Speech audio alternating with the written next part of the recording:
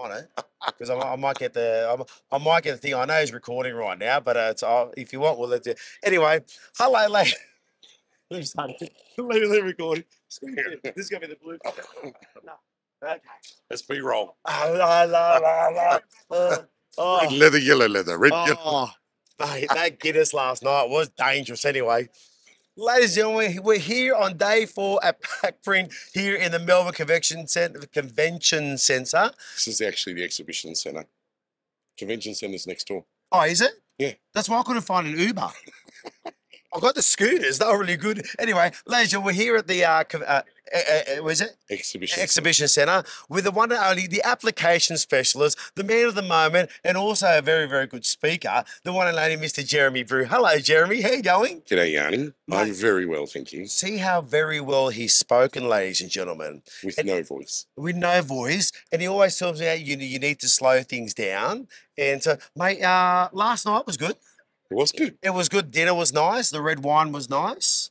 That Guinness, not so nice. Not so much. Yeah, I felt like I ate my dinner twice. Well, I think you filled one leg up at least with the amount of, so your 2 compared to my 1, and Bernie was next. He couldn't handle it.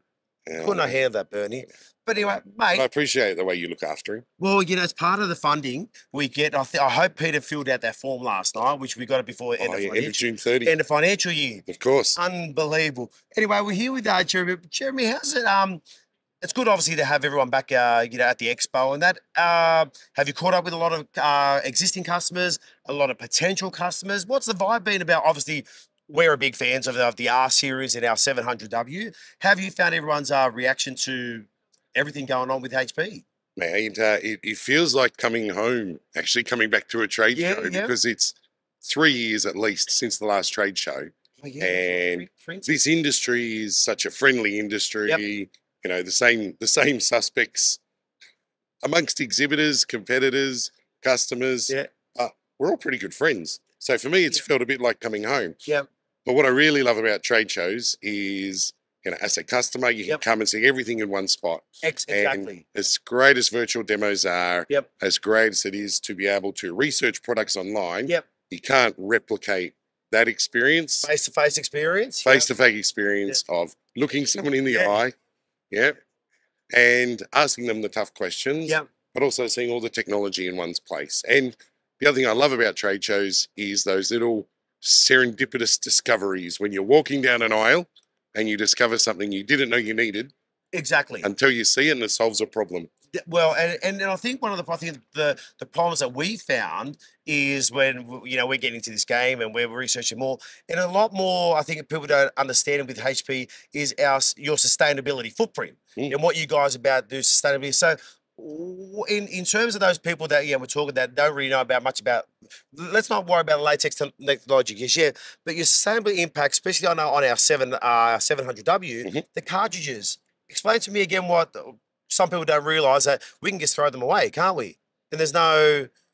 You can. So, first of all, every single printer on the stand is water-based inks, which is unique if you walk around the show. I don't think there's anyone else that can make a claim like that. So whether it be our photographic printers, our poster printers, our durable graphic printers, and our direct-to-substrate printers, everything using water-based ink. So it means you don't have any of those nasty chemicals you might discover in other inks. Smells, especially. No smells, odorless inks, absolutely.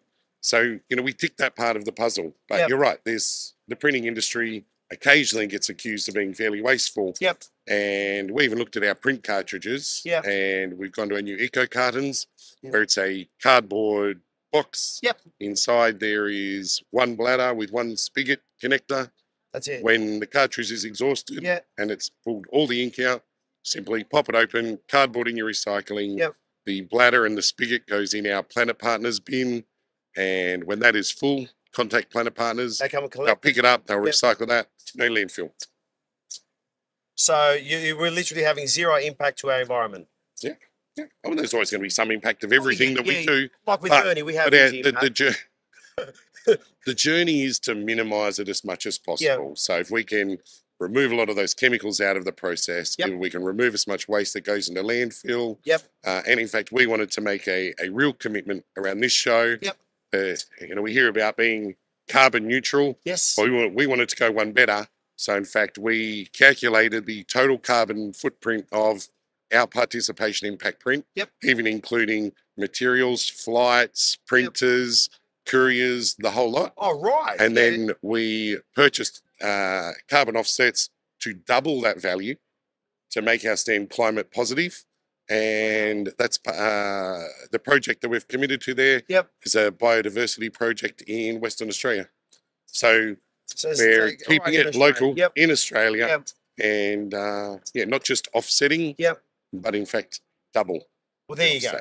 So, and one thing that we'll come back to sustainability. I said we've been a massive fan, and recently we've been doing some projects, and one that we partnered with HP with our special our gift basket, and everything was on sustainable products. So even the vinyl, because the vinyl was a PVC free.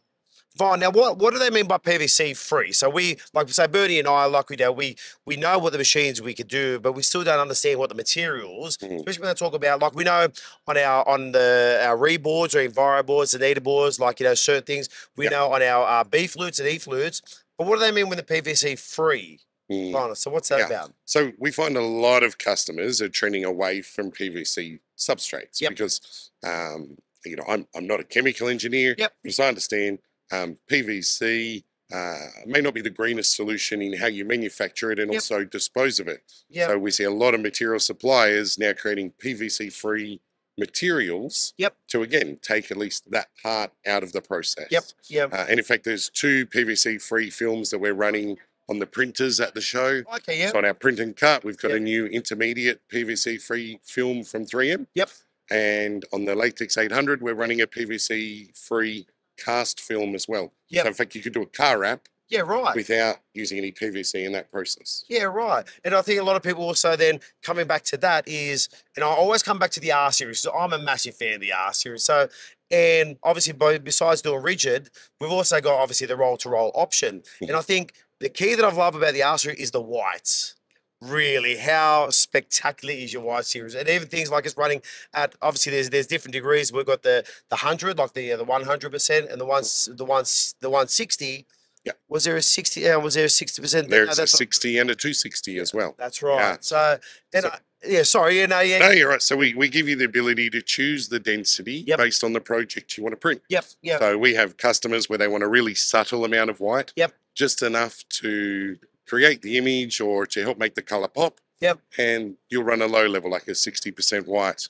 And then we go right through to 260%. It's like putting computer cut vinyl down. That's right. It's like hitting it with a white outdoor paint. There's a serious amount of white ink in there. But you choose the density based on the project that the project you're producing and the effect your customer wants. And that's, what I really like about these printers is that, we say just whatever request the customer gives you, say yes. The printer will do it. And it will. And then you can call me and ask, And I can gladly vouch for that because numerous times we've printed on tiles, we've printed on acoustic panels, timber, glass splashbacks, acrylics, mirrored acrylics, which I know, not coming from a printing background where UV couldn't print on obviously the reflection of that, and the latex just ate it all up.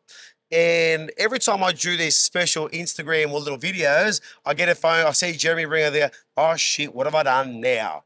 But the fact that you can throw anything at the R series is just mind blowing, especially coming back to the box that we did with AHP, is the flexibility in the inks. But I think a lot of people don't realize is the outside box of the basket was actually creased on the ink. So where most people would actually crease from their roof, and with no bend, no breaks. No cracking. That's right, because the ink's super flexible. The same ink we use in these printers.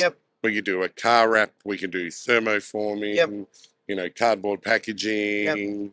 You don't need to worry about, the ink cracking because it's highly flexible. And it's a really thin layer of ink. That makes a big difference.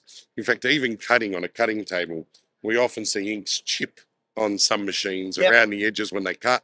And I know you've even laser cut through the latex inks and it doesn't burn. Nothing at all. Exactly. And I think we'll just come into that before we go is this example here, and I'll probably get a little bit closer to so JB, this is a 3mm acrylic. Yeah. Customer came the other day to see how's the flexibility in, because he went down to the acrylic bending machine. Yeah, and put this on a line bender. Yeah, so that was here at the show. So it wasn't anything we done. So, and look at that. That is like, there's no cracks, there's no nothing. The flexibility in it. No cracks, no defects. And we have thermoforming customers that run these for both vacuum formed, but as well as line bending. You know, the ink is super flexible. In fact, we have a particular print mode for a really deep drawer thermoform that has up to 1,000% stretch. Now, all the applications you talked about, we do off one ink set. And typically, if you wanted to have a flexible UV ink, you need to make other trade-offs. So with some flatbeds, if you want to do thermoforming, you buy a specific thermoforming ink that then reduces the scope of applications. Everything you see on the stand produced with the R series, with one ink set. So obviously, one machine can cover everything, less machine outlay of, you know, having multiple different things from one application, not only doing rigid, but also doing roll to roll. So well, this is actually the printer we actually did that big cardboard cutout of Bernie. And I'm really surprised. It still burns into my retina. Look, it does, but you know, it's not as good as that one you've had with that bloke up there. Geez, he looks familiar. He's a good looking bloke. That guy with the. I think we've got the same shirts. Yeah, absolutely. But Mum, cousin. Yes. Well, he is a cousin, and Mum said, "Can you bring that home? Because I want to put that up." Anyway, Jeremy Brew, mate, always a pleasure. Always a pleasure. We love the support you've given us, plus other R users, not just R users, now with the new 800 and 700W with the white. Anyone that hasn't thought about latex technology or unsure, reach out to the guys at HP Australia, and they'll obviously part you to with their wonderful channel partners. Learn about it. Don't just write it off until you actually see what the results can do. We're pleased with it. Glad we did it. And we're also glad we got Mr. Jeremy Brew. Of course, Kevin Gregory. But he's too far in Queensland. And they're a little bit unusual up there. They are, especially that James Gleason. But I'll speak very highly of James. Anyway, ladies and gentlemen, thanks. Last day here at PacPrint 2022. I'm going to get some water because I had too much Guinness last night, and I'm out. Thanks, Yanni.